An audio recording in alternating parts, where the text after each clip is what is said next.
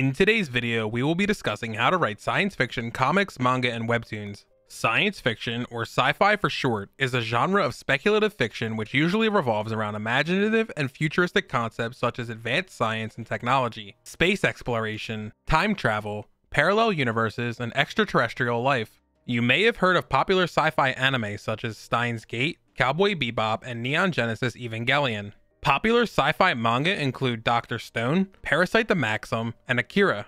Throughout its history, science fiction has become deeply ingrained in pop culture, with films like Star Wars, The Matrix, and Dune taking the world by storm.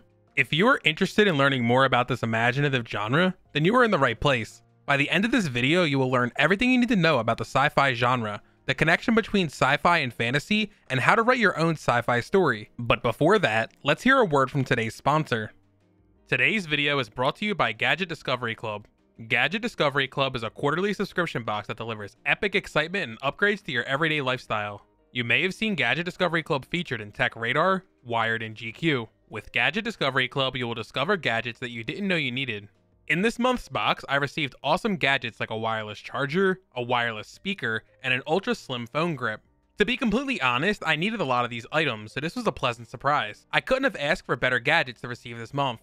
Every year, cutting-edge brands design new gadgets and wearable devices. The average person is most likely missing out on the opportunity to try this new tech, but now you don't need to. Sign up for Gadget Discovery Club today and get yourself a themed tech box. Check out the link in my description box and pinned comment to learn more about Gadget Discovery Club. If you use my unique affiliate link, you will be supporting the channel. Thank you again, Gadget Discovery Club, for making today's video possible. Now let's get back to the video. Today I am joined by Ricardo Antonio, an independent comic artist and novelist. I am Ricardo Antonio. I am an artist, an author, a storyteller. When it comes to the illustration and graphic design, I do freelance work, and usually it's project by project basis. I do a lot of artwork for a company called Spiral Dreams, which is a Southern California DJ collective, and for their shows, I usually am the one who is designing the branding and the marketing for the events. I also create the branding assets for Slightly Foxtail, who is a streamer. When it comes to comics, I do have a Cyberpunk comic coming out with Koguchi Press. That should be out in October. In the second issue, there will be science fantasy in the first issue and straight up cyberpunk in the second issue. I have a science fantasy novella that dropped on July 15th, and that's available everywhere right now on Amazon in paperback. The ebook will be available on Kindle devices and the Kindle app on September 19th, which is Talk Like a Pirate Day, because the story has sky pirates. You can find me on Instagram at Ricardo Antonio Art. And it's the same thing on Threads. On Twitter, it's Rantonio Art. Through there, you'll find the links to all the things that I do. Links to all of that will be listed in the description box and comment section below. If you are a fan of immersive sci-fi stories, I really hope you can check out Ricardo's novella, Corsair of Calamity. Science fiction, often abbreviated as SF or sci-fi, usually deals with the impact or imagined science upon societies or individuals. The genre formally emerged in the West with the Industrial Revolution, inspiring writers and intellectuals to envision the future impact of technology. This led to the creation of a subgenre known as steampunk. By the beginning of the 20th century, an array of science fiction sets had developed around certain themes including space travel, robots, aliens, and time travel. And usually it's in a lot of detail. It's a harder concept rather than softer. It's exploring the mystery of science. It could play around with sciences that exist in the real world and just amplify it, make it more absurd or more of a mystery as well. It is not always just space stuff, but a lot of it is. It's definitely nuanced because there are so many different science fiction genres and subgenres. Historic events like World War II led to the creation of the kaiju subgenre. Giant monsters like Godzilla served as a metaphor for nuclear warfare, reflecting the fears of post-war Japan following the atomic bombing of Hiroshima and Nagasaki. Common theatrics and science fiction writing include prophetic warnings, utopian societies, imaginary worlds, titanic disasters, strange voyages, and the fear of technological advancement. Science fiction is an umbrella term used to encapsulate a wide variety of subgenres and tropes. The genre is constantly expanding, and there is a science fiction subgenre for just about every story you can imagine. Here is a quick look into the many different subgenres of science fiction. Hard science fiction. Stories where science and technology are the main focus. These stories will be heavy in concept. Soft science fiction, the opposite of hard science fiction in almost every way. Characters take center stage. These stories are less inclined to explain how things in the world function. These stories are more inclined to explain why and the effects it has on the characters and their choices. Military science fiction, stories that follow characters who are related to the military. These stories may promote themes of glory, responsibility, and heroism. Other stories may reflect or critique issues regarding the military and war. Cyberpunk, set in a dystopian setting that focuses on a combination of low life and high technology, features futuristic technological and scientific achievements such as artificial intelligence and cybernetics, juxtaposed with societal collapse, dystopia, or decay. Space western, these stories portray societies in space that are much like the American Old West, lawless and gritty. Characters may be scoundrels, bounty hunters, or smugglers. Steampunk, set in an alternate 19th century where steam power has allowed for a technological boom. Characters often wear goggles, leather, and fly steam-powered airships. Dystopian, these stories explore what happens during and or after the world ends. Some stories take place during the implosion and right after, while other stories are set far into the future, seeing what happens to humanity after the apocalypse. Sci-fi horror, these stories explore the horror of science. Space as a setting is naturally frightening. Everything about it is deadly to human life. These stories may focus on aliens, human experimentation, or the ethics of technology. Sci-fi comedy, these stories are lighthearted with colorful characters, suspense, and adventure. Space opera, the science fiction equivalent of an epic fantasy. These stories are mostly set in space and feature many locations, story arcs, and characters. Believe it or not, one of the first ever space operas was an ancient Greek one. It's one where if you were to read it today, it doesn't read like science fiction because they were going off of the modern sciences of that day. And it was what they knew. They would have like boats sailing on winds in outer space, even though we know there is no wind in outer space, and stuff like that. Same thing with today. More and more modern science fiction takes what we know and amplifies it or just exaggerates a lot of aspects of it. For example, like the Black Mirror TV show that does a lot of that. Compared to other genres like fantasy, science fiction tends to be grounded in reality. While many aspects of sci-fi can be imaginative, hypothetical, or made up, some scenarios may feel probable. Science fiction can be more explanation-based or conceptually harder than other genres. It is common for sci-fi stories to explore how technological advancements work and what effect they have on society. Of course, not everyone is a doctor or an engineer or a biologist. If you don't have a specific background in science, is it impossible to write science fiction? If you're tackling a specific subgenre of science fiction, then I'd say it's important to at least read or consume whatever media that falls under that same genre. And on top of that, if it is something specific, and if you are going to go harder with some descriptions and how the world works, then just try to research the topics that it tackles. For example, in my story that is coming out in Koguchi, it's a cyberpunk story. I had to research a lot of things in regards to what a cyberpunk story entails, like what the setting would be like, how the world should be structured. But even further than that, because of the specific story and the plot, I had to do a little more research that I didn't think I would ever research, just so that a lot of the things that happen that are totally ridiculous and are just unrealistic could still feel realistic. But then at the same time, you can also not go super realistic with things. With a time traveling story, people say there are rules of time travel, but not really. You don't have to follow any time travel rules, because time travel, at the time of recording, there is no time travel. There are theories, but it can work however you want it to work. Look at comic books like The Flash. Like, they just do whatever the heck they want. Sometimes they do the thing where you can't interact with your past self. Sometimes they don't. There is the golden advice of write what you know, but at the same time, when it comes to this genre, you might not know how biology works, but if you do want to tackle that subject, then research it, because if you don't do it right, then it just won't make sense. One complaint that I often hear from aspiring comic artists who want to write sci-fi stories is, what if my scientific explanations don't make any sense? When you think about it, there are scientists out there who know almost everything there is to know about biology, chemistry, neurology, botany, psychology, and robotics. So I can understand that fear of potentially getting something wrong or creating a plot hole that doesn't make much sense in reality. Would you say that is a common fear among sci-fi writers? It's definitely a fear. That's one of the biggest reasons why, specifically for the Cyberpunk story, it was kind of stressful because I'm tackling the topic of how a brain does a thing. So if I didn't get the right part of the brain correctly, then, you know, it all falls apart because the foundation isn't there. Sometimes you can make up things. I know one that is used so frequently in science fiction is the idea of tachyons. Tachyons are not a real thing, but there's some sort of element that can theoretically exist. Personally, science fiction is one of my favorite genres, specifically for anime and manga. Some of my favorite series include Steins Gate, Vivy Fluorite Eye Song, Serial Experiments Lane, 86, Trigun, and Neon Genesis Evangelion. In my opinion, compared to other genres, science fiction has the best story concepts and world building. In recent years, I have become very fatigued to the isekai fantasy boom in anime, manga, and light novels.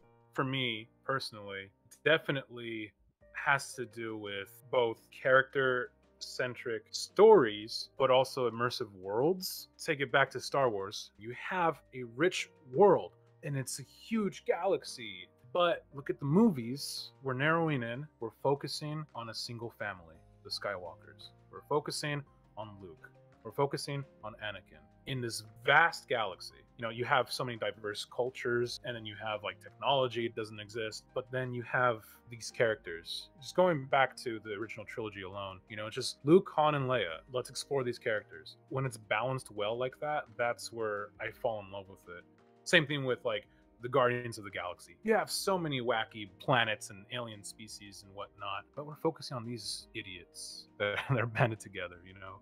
You could tell broader stories too with world building, but for me, I think my preference is definitely focusing on characters. Bladerunner is so unique in that it's a future of the real world that is very believable. There is the original movie, and then there is the sequel that came out with Ryan Gosling. This is what heavily inspires my cyberpunk story because the way the world is, like technology, when you think of sci-fi, a lot of people assume fancy computers and big holograms and all the neon colors. And what's interesting is that with Blade Runner, you have the neon colors because of like signs and whatnot, and advertisement. But that's the thing. Cyberpunk specifically has to deal with corporations taking over the world, essentially. But what makes it even scarier is how much it invades your personal life. Like you even see in Cyberpunk Edgerunners. That's the other thing too. It's the pioneer of cyberpunk. It's a noir story. That's the thing. It's about a detective solving a mystery. It's brilliant because how can you get into the most nitty-gritty part of a city? I mean, have detectives solving cases where they need to go into the streets, need to see how the everyday person lives. When it comes to like just aesthetics, it's so good because it isn't with the fancy technology. It isn't with time travel or light speed. Like you have a flying car, but it's only the people who are the elites of this world that have that. Everybody else is just walking around or even on bicycles. And then you have technology that is more analog than anything else. One of the most popular scenes is Harrison Ford's character like investigating and looking at these photos for clues. And he uses this machine that is this very clunky, totally 80s machine that is essentially doing what we do in Photoshop by zooming in and whatnot, but it's doing it like an analog machine would. It's voice recognized, like he's like, go to the left. And you hear the machine just buzzing, and he prints a hard copy of a photograph. It's almost like it's aged backwards, but it's still technology that is in the future. Like we don't have that. I just love the aesthetic of it because it's not squeaky clean and shiny and this ridiculous technology that would never exist. Conceptually, you might think science fiction is the opposite of the fantasy genre. In reality, they are two sides of the same coin. Science fantasy is a subgenre of both sci-fi and fantasy that features worlds that are both scientific and magical. In these stories, paranormal activities are so pronounced that they resemble magic in the fantastical sense. What this means is the power system could be so advanced and incomprehensible that it appears to be magic. So you could have that, the technology. But you also have part of this that is magical, that is unexplained. It's a softer system of science. The big title that comes to mind is an adaptation of Robert Louis Stevenson's classic Treasure Island, and that's Disney's Treasure Planet. Treasure Planet is awesome. The idea with Treasure Planet, think of that time when we had pirates and sailors, the 1700s, Some of these sailors came over to the Caribbean. They're sailing the seas. That's the only way to get around. And so, take that. The boats fly, and they even go into space to different planets. And here's the kicker: open to space. They have artificial gravity and whatnot, but somehow their sails are sailing in space where there's no wind. Do we question the realism in that technology? Hell no. Who cares? It just looks cool. And that's okay. You could do that too with your science fiction story. In Star Wars, you got the technology, but it's not just the pew-pews and the bzzz lightsabers. It's not just that. You have the Force. You have this soft magic system. Sometimes hard, depends how it's written, but the Force is just this force that manipulates things. What is the historic term for things that are unexplained? Magic. Science fiction and fantasy are essentially the same thing. You have very similar stories. The difference here is the technology, and also how much of technology there is and how advanced technology may be. Brandon Sanderson's Cosmere, which includes a bunch of different trilogies, a bunch of different books, the way that he explains his magic is very much like a science. He goes hard with how the magic works, but he also has science fiction in this grand Cosmere universe. You think of like even how the MCU handled Thor's story, like with Thor and Asgard. In the MCU's adaptation of it, it's magic and science working in tandem, like they're the same thing. Even how it like bridges over to other things later on with like the Guardians of the Galaxy. Asgardians are just another race in outer space, you know? What is magic to them and has always been magic to them is also just like technology that anyone else in the universe would have. Dune is a huge influence on the genre of science fiction, but there's some mysticism and like religious like magic stuff in that story. This can be seen in the anime series A Certain Magical Index, where the power system is seen as both scientific and magical. Growing up, I would always hear Star Wars is a boys' movie, so for the longest time, I assumed that science fiction was looked at as a male-dominated genre. According to a blind survey conducted by Mark Neiman Ross, a science fiction writer, out of 581 people, 21% of the population answered yes, I read science fiction. Out of the respondents who read science fiction, 57% identified as male. While slightly male-dominated, this is almost a 50-50 split. It's actually pretty mixed because, like with Star Wars, everybody's into it because you have characters and storylines that are tailored to anyone and their tastes. One Star Wars book or a comic or a show or a game is not the same as another Star Wars. I mean, just look at like even back when it first came out, like you have a character like Leia, who is a very strong female character that has her own personhood that isn't overshadowed. Building on this, modern science fiction anime like 86, Vivy, Fluorite Eye Song, and The Promised Neverland feature active female protagonists. All of these main characters are very well written with compelling backstories, goals, and aspirations. They are also not afraid to take action and make their presence known. Compared to the average shonen battle fantasy manga, the portrayal of these female protagonists was a lot better. Going even further, dystopian young adult fiction exploded in the past decade, with series like The Hunger Games, Divergent, and The Maze Runner taking the world by storm. What's interesting is, the main demographic for these young adult science fiction novels were teenage girls. And the thing is too, it's not always the same thing either. Like dystopian could be anything, but usually back then it was the popular young adult sci-fi subgenre that would make all the dystopians battle royales. But that's not what they all are. Mad Max is in a dystopian future. But yeah, YA is still huge, still sells like hotcakes. Mostly, it's just about how it's written. It's easier to comprehend. It's easier to read. To connect it to like manga, it's like the shonen, borderlining seinen, where it's like the audience is the older teens. So like you get to do stuff where it's like, ooh, it's kind of risque, but not too much because then it becomes just adult. As someone who has written science fiction comics and novels, what is your best advice to aspiring creators who want to tackle the sci-fi genre? Read, watch, listen to sci-fi, because if you're trying to tackle a genre, and if you haven't done that genre, you can't go into it blind. You won't know what you're writing. Finally, could you recommend a few science fiction stories for us to check out to really understand what the sci-fi genre is all about? Dune is a good one to at least get the concept of sci-fi. You might or might not be entertained by it. It's a very slow movie. Cowboy Bebop, watch that. Bladerunner, watch that. You'll see how Bladerunner influenced Cowboy Bebop. And even Akira, The Matrix, which pointed to Ghost in the Shell. Ghost in the Shell was inspired by Blade Runner. The video game series Mass Effect. Awesome series. Like, even if you don't get the game, try to look up scenes on YouTube or something. That is one of the best stories ever told. It's somewhat like Star Trek because it has a similar structure to the world. Cyberpunk, I know a lot of people fell in love with Edgerunners, and rightfully so. It's a really good show. It's so cool to me because it's much like Blade Runner. It's a very realistic, like, this is probably what the future is going to be like for us. So C.S. Lewis, who's known for Narnia, he wrote a sci-fi trilogy. The first one is Out of the Silent Planet. It's old, pretty dang good. The Expanse is a series of books. The Expanse is big sci-fi, militaristic. There's one from the author of Aragon. It's a huge book, but it's called To Sleep in the Sea of Stars.